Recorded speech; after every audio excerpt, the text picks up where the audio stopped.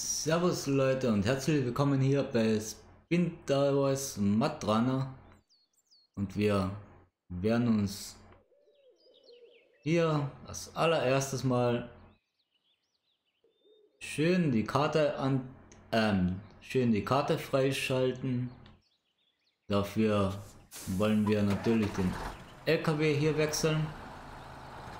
LKW wechseln? Nee, nicht montieren. Handbremse lösen wir erstmal. Und dann wechseln wir hier zu unserem Jeep oder was das sein sollte. Das sollte jetzt eigentlich funktionieren und tut es auch. Und dann bringen wir hier Dachkoffer an und Ersatzrad, damit wir uns unterwegs auch ein bisschen reparieren können. Ein Allrad wäre ganz cool. Ja, Ersatzrad, damit wir uns ein bisschen reparieren können, falls wir unterwegs ein bisschen Schaden erhalten. Den Dachkoffer einfach, damit wir dann auch ein bisschen Benzin für unterwegs aufladen können. Und wir fahren hier als erstes, ja, bin ich hier richtig, zu unserem ersten Beobachtungspunkt hier hin. Und dann fahren wir, wie viel haben wir denn hier? Eh nicht so viel, zum zweiten Beobachtungspunkt. Dann können wir hier ein bisschen danken, falls uns der Dank ausgeht. Dann haben wir hier unseren dritten Beobachtungspunkt und hier den vierten. So fahren wir es hier jetzt dann ganz einfach ab, um einfach mal die Karte freizustellen, damit wir auch schön sehen, wo was ist.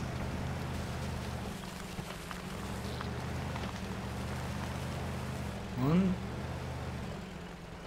ja, sieht doch ganz schön aus hier, das Spiel. Ich habe schon mal ein bisschen im Voraus gespielt.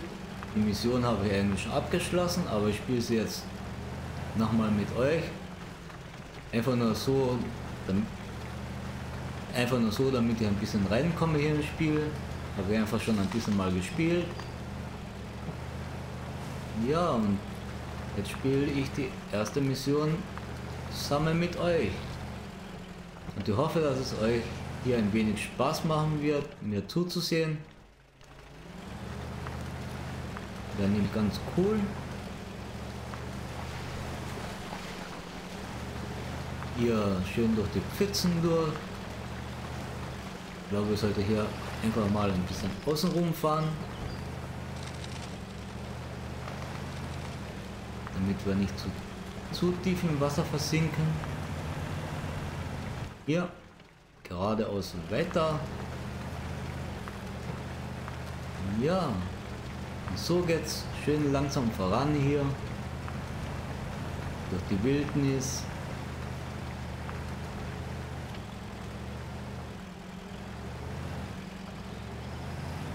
Hoffe mal, dass ich hier richtig fahre, aber es sieht gut aus. Zum Sägewerk wollen wir jetzt noch nicht. Dann müssen wir dann später ein paar Holzstämme abliefern. Ja, so ist das hier halt. Einfach schön entspannt, ein bisschen lang fahren. Ja, aber wir versinken hier ziemlich tief im Schlamm.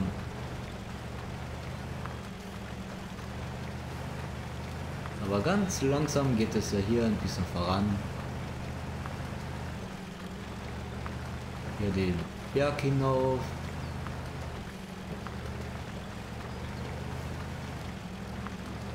Kommen hier eigentlich ohne Differentialsperre besser voran als wir mit. Wir probieren es einfach mal aus. 200 Meter haben wir hier nur bis zu unserem ersten Beobachtungspunkt. 205 Schaden. Alter, das ist ja gar nicht zu wenig hier. Ersatzrad. Ja, nehmen wir halt mal. Wieso denn eigentlich nicht? Hoffe mal, dass wir hier unseren Truck hier nicht ganz zerstören. Das wäre nämlich ziemlich uncool.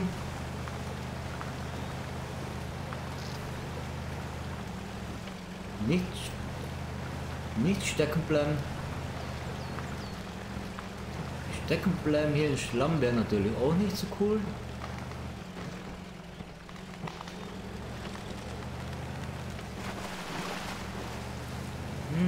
Ins Wasser hätte ich jetzt, glaube ich, besser nicht reinfahren sollen. Aber das schaffen wir schon irgendwie wieder da raus.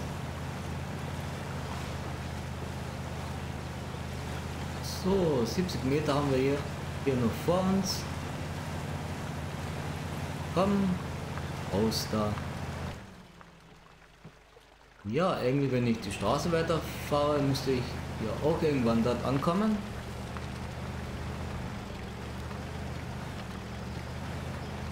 Hoffe ich halt mal. Ich glaube, wenn ich hier so ein bisschen am Straßenrand fahre, bin ich etwas schneller.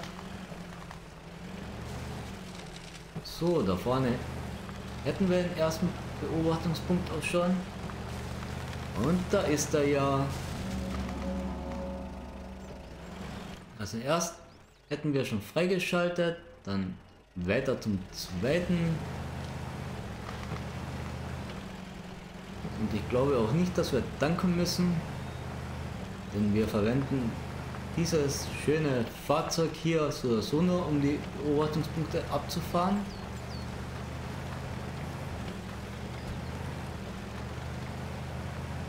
Alter, die Straßen sind ja ganz schön fertig. Komm, komm, komm, komm. Wir schaffen das hier.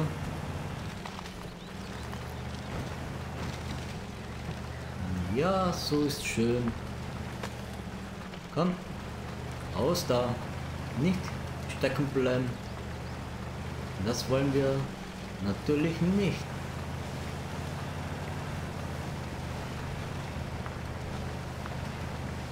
Ja, es geht langsam aber sicher voran.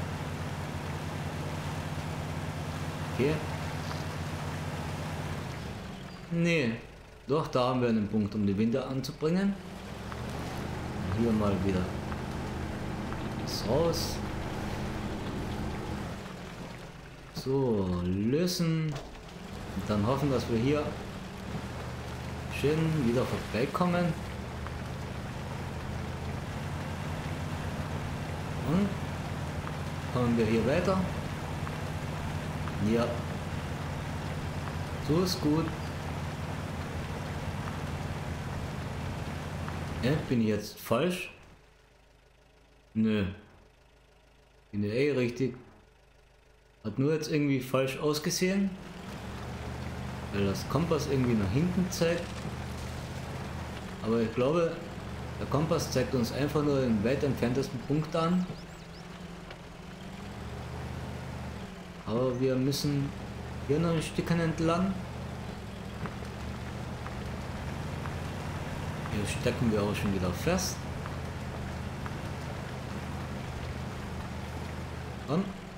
Komm, ganz langsam. Wir wollen ja unser schönes Fahrzeug hier nicht kaputt machen.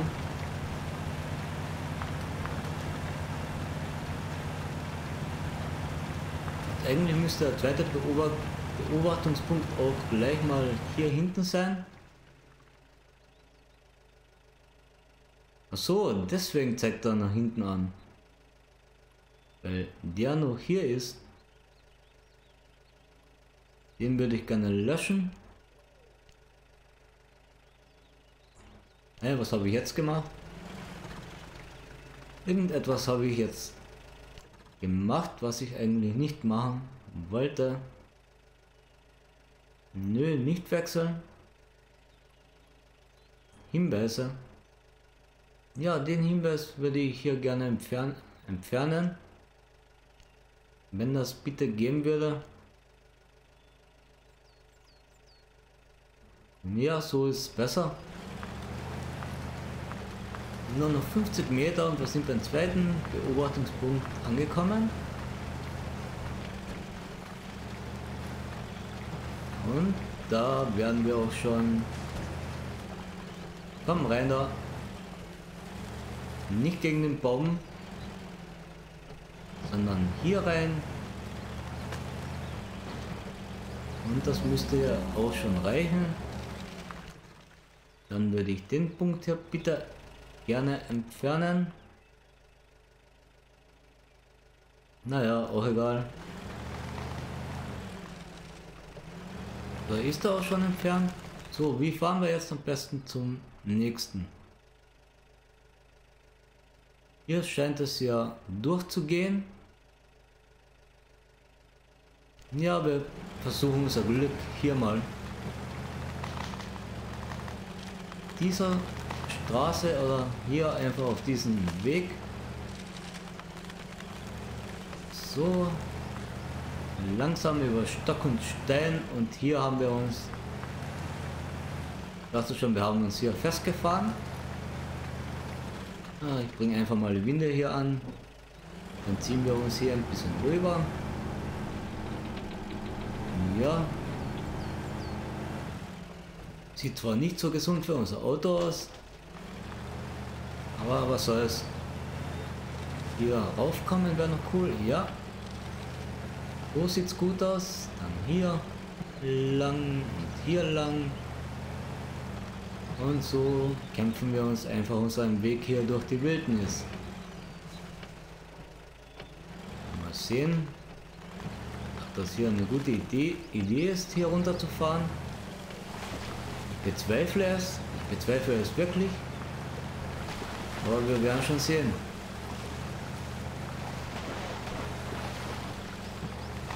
Aber war ja gar nicht so eine schlechte Idee, wenn hier nicht dieser Baumstamm liegen würde.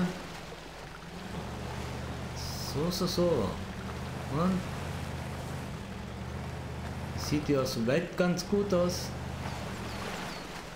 Hoffe mal, dass ich hier lang komme. Und dann gefährlicher Wasserstand ist nicht gut.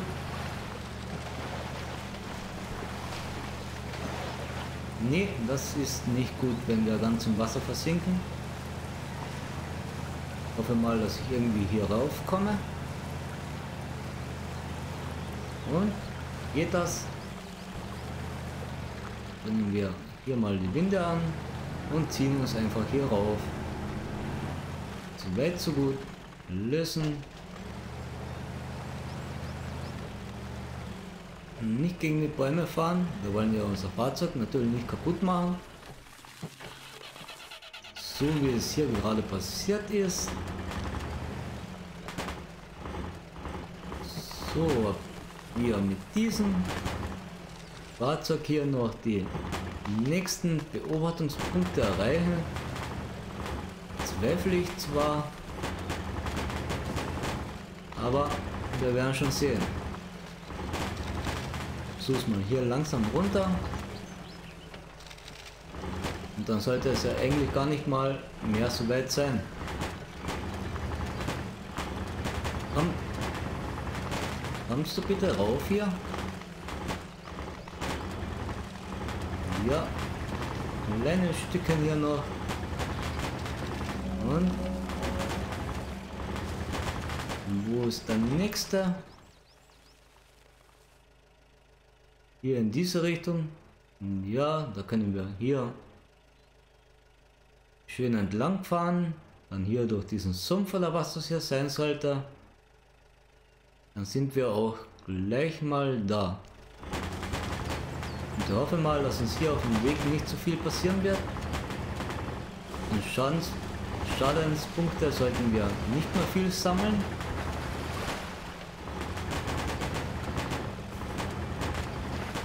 Ihr seht es ja schon, unser Auto macht schon merkwürdige Geräusche, die sich nicht besonders gesund anhören.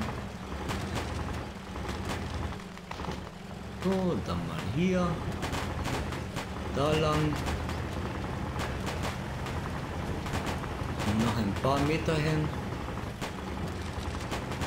mindestens 200 Meter hin, aber hier sollten wir ja gut vorankommen. Hoffe ich mal. Hier könnten wir, wenn wir hier stecken bleiben, könnten wir ein kleines Problem haben, denn hier können wir, glaube ich, nirgendwo unsere Winde anbringen. Aber wird schon schief gehen. Komm, jetzt nicht aufgeben. Und wir stecken hier ziemlich tief in Schlamm, aber hier wird es wieder besser. So, 100 Meter noch.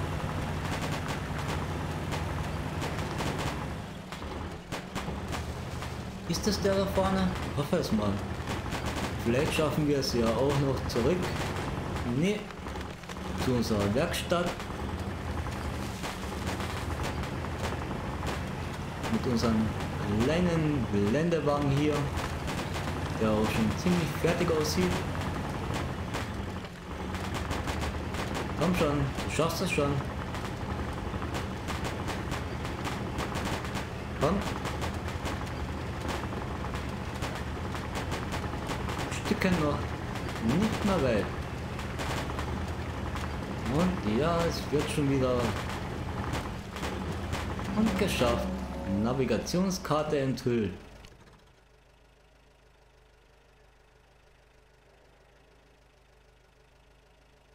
Mal sehen, ob wir es bis hierhin noch schaffen.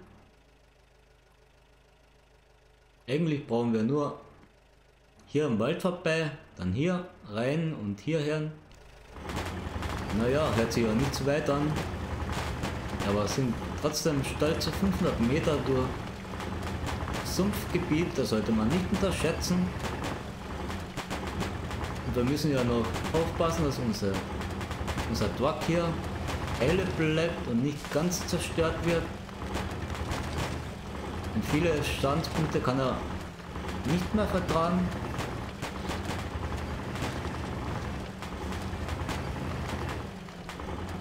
Hier etwas langsamer über die Bäume.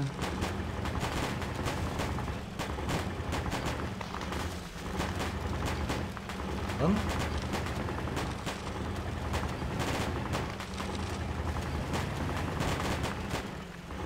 Nö. Ich dachte schon, wir stecken jetzt hier irgendwo fest. Wir sollten ein bisschen weiter links uns halten.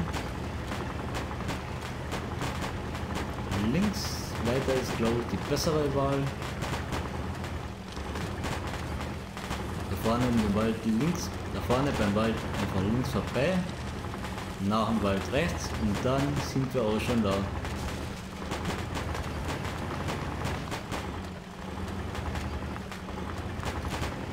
Wir bringen natürlich unseren Truck gerne wieder zurück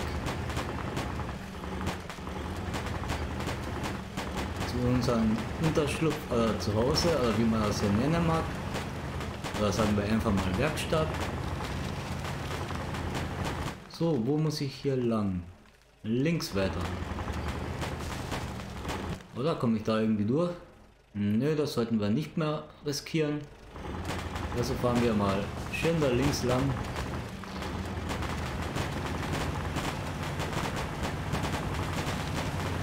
Vorne sollte ein kleines Stückchen Straße sein, die wir aber einfach ignorieren werden.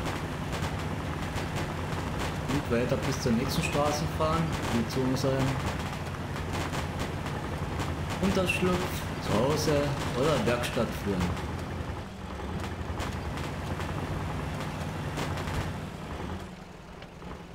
Aber hier sieht es ja gar nicht mal so schlecht aus. Soll ich wirklich hier durchfahren? Nee, lassen wir mal. Lassen wir mal getrost sein.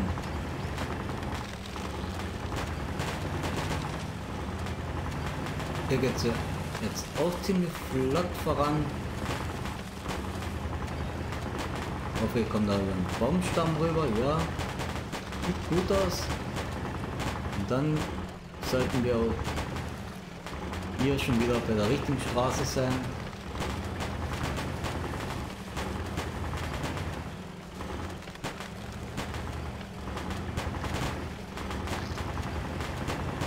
Ja Leute, hier eine Baumstämme. Dann gleich hier die nächste Straße, bitte rechts abbiegen. Oder biegen wir gleich jetzt rechts ab. Da auf der Wiese sollten wir ein bisschen schneller vorankommen. Und wir sind hier in unserer Werkstatt schon wieder angekommen. Und wir haben wieder ein ganzes und vollgetanktes Fahrzeug. So Leute, das war's auch heute schon wieder mit dieser Folge. Weiter geht's dann in der nächsten Folge. Wenn es euch gefallen hat, lasst einfach ein Abo hier und drückt gefällt mir. Danke, tschüss, bis zum nächsten Mal.